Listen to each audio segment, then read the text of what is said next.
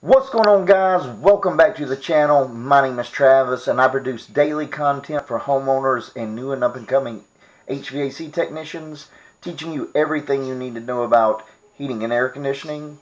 And on today's service call, we found a unit that the customer said was just not cooling. We ended up finding it low in Freon, and we basically got Freon back in for the customer, got them up and happy. So if you want to see how I figured it out and how I fixed it, join me and I'll be right back. Okay, I'm here at the customer's house and I just talked to the homeowner. What he's telling me is that his air conditioner will not cool. He says air is blowing out of the vents. He says he can see the outside unit working, but he says he walks around to it and he can't hear the compressor running. So he thinks the compressor is not working. It's not pumping Freon, so that's why it's not cooling. So what we're going to do, since we know the blower is working, we know that it's getting power to our air conditioner. Air is coming out of the vent, so we know our blower motor is working. First, the place we're going to start at is the condensing unit. So guys, I'll meet you over at the condensing unit in just a second. Okay guys, we're over here at the condensing unit. You can see our fan blowing, but it doesn't sound like our compressor is running. So we need to check our Freon charge and see if that compressor is actually coming on.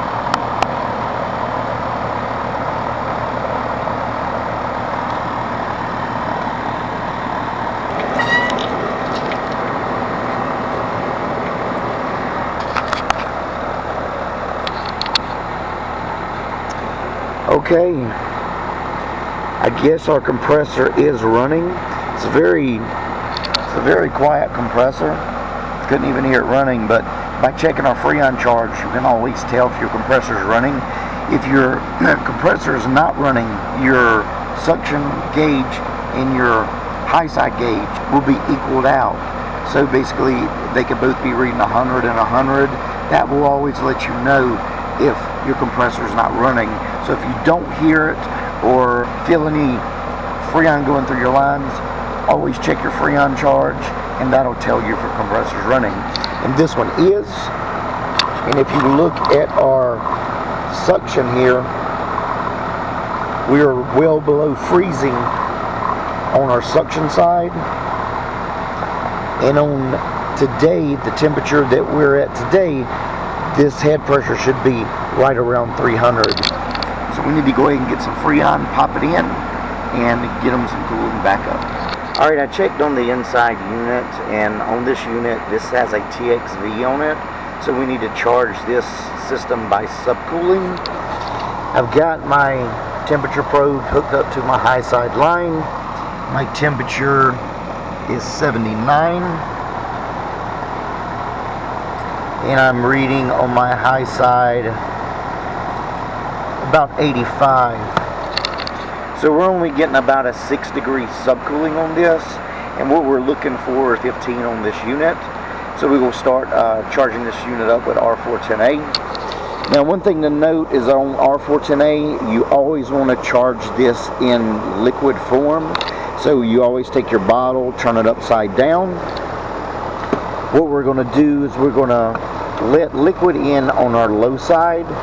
This will raise both our pressures, and what I'm typically trying to look for on our pressures for R410A is usually about 125 on suction and right around 300 on head.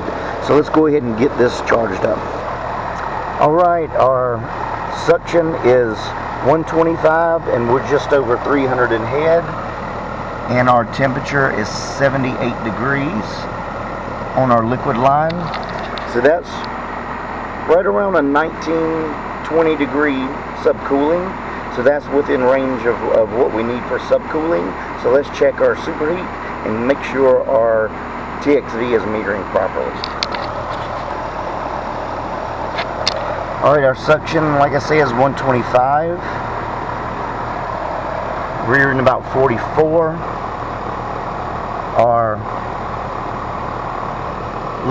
suction line temperature is 63, so we're getting about a 20-degree superheat. And on a TXV that has a fixed superheat, that's right in line for a properly working TXV. So we got this system charged up properly. So all we got to do is clean everything up, and I'll see you back in the truck. Alright, pretty easy service call. The system was just low in Freon. Had to put in about a pound of R410A in the system. Remember when the customer said that he couldn't hear the compressor? To be honest, I couldn't hear the compressor going either. I didn't think the compressor was running when I went around. The only way you can verify that is to put your gauges on by checking your Freon charge. If your pressures are not equalized, that will let you know the compressor is running. So found the system a little low in Freon. We charged the Freon up. We knew it had a TXV. We charged it up, got about a 20-degree subcooling. We got about a 20-degree superheat, which is within range of what this system should be running.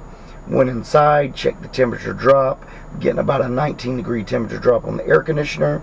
And so right around that 18-degree temperature drop, if you're getting that, we know the AC is working properly. His AC is working properly, so he's all set and ready to go. So guys, I appreciate you watching. I appreciate you joining me on another service call. And if you learned something, please hit that like and subscribe. It means so much to me. And as always, I will see you on the next service call. Bye guys.